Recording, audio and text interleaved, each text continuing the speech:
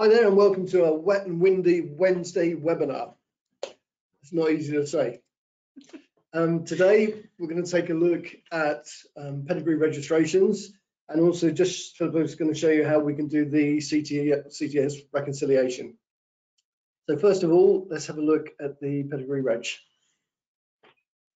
Thank you, Dick. So if you go to the account head at the side and then go into links and then go into pedigree registrations and then registrations to send.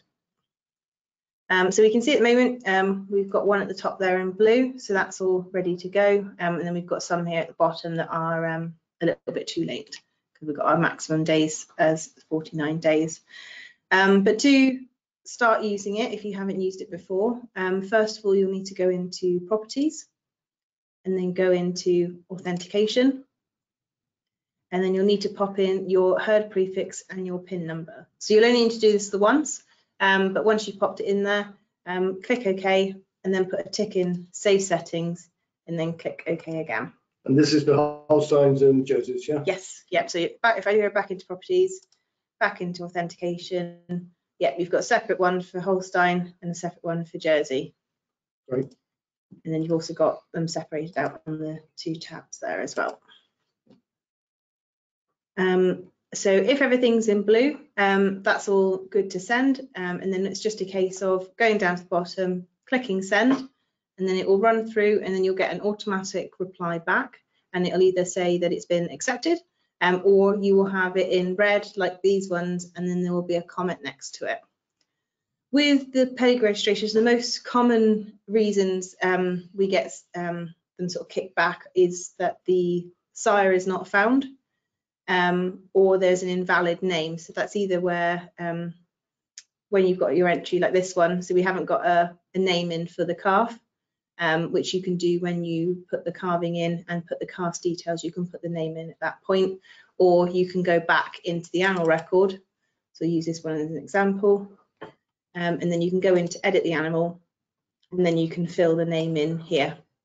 And then once you've filled that in, click OK, and you'll need to refresh the registration list, and then that name will come up and that animal will then be up in the blue section. If it's a sire not found issue, we will just use this top one as an example. So normally that is due to the sire breed not being in or his herd book not being in. So if we quickly have a look at the sire of this one, so if we go into Crimson and look at his information, so you can see here with this one we've got our breed, so he's a Holstein Friesian American, and then we've also got his herd book number in there.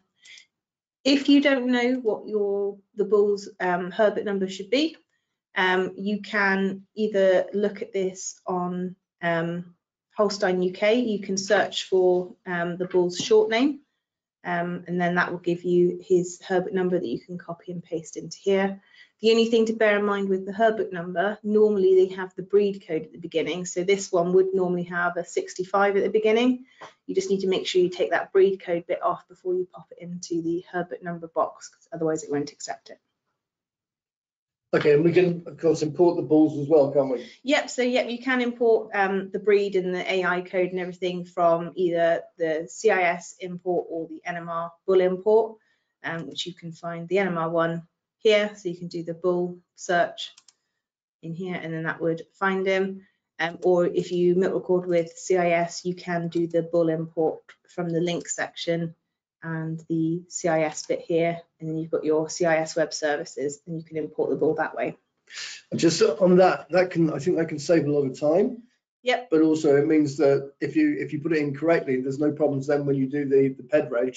So if anybody's got any questions on that, please call the help desk and we can take you through it. Yeah. So yeah, if you are stuck on any of the errors that come up, or need a hand with sorting out the bull information or the herd book number, just give us a call and we can help you sort that out. Okay, so the next one then was really to have a look at CTS and the reconciliation. Yep. So if we just close these down. So for the reconciliation, so you want to go to the cow's head, and then you want to go into your link section again, and then you want to go to this one here, reconciliation. So what I should have mentioned, before we get to this point, you need to download a file from CTS. So when you log in online, on the left-hand side, there is an uploads and download section. If you click onto that, and then if you scroll to the bottom of the page, there'll be 3 files that you can download at the bottom. The one you want to download is the top one, which is the All Cattle on Holding download. And when you go to download it, it will download similar to this format. So it'll be CHD and then there'll be a load of numbers. Don't rename it, just download it as it is.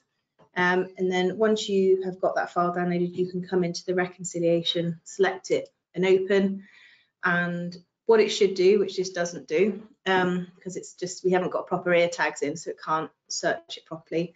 On the first column, you'll have all your matched animals. So these are all the ones that are in uniform and CTS and that everything's happy with. And then you've got your next tab along. This is the animals that are in uniform but not on CTS. This will be any animals that have maybe left the farm in the past and we haven't updated their movement. And then what you might sometimes have is animals on CTS but not in uniform. So this is where we've got animals on CTS but we don't have in the uniform program. If you have any of these in here, it's just a case of on the column where you've got a number, you can go through and assign a freeze brand to them.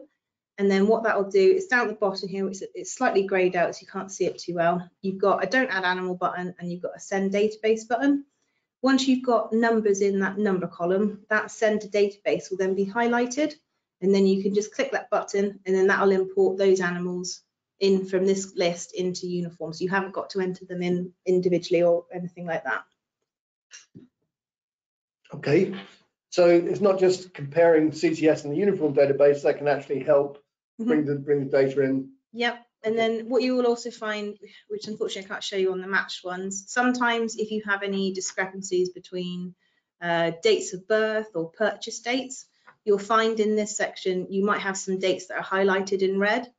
If you hover over those dates, it will show you what with the date we have obviously in uniform and then what the date is in CTS. So then you can then go and edit those if need be and change them to the correct date.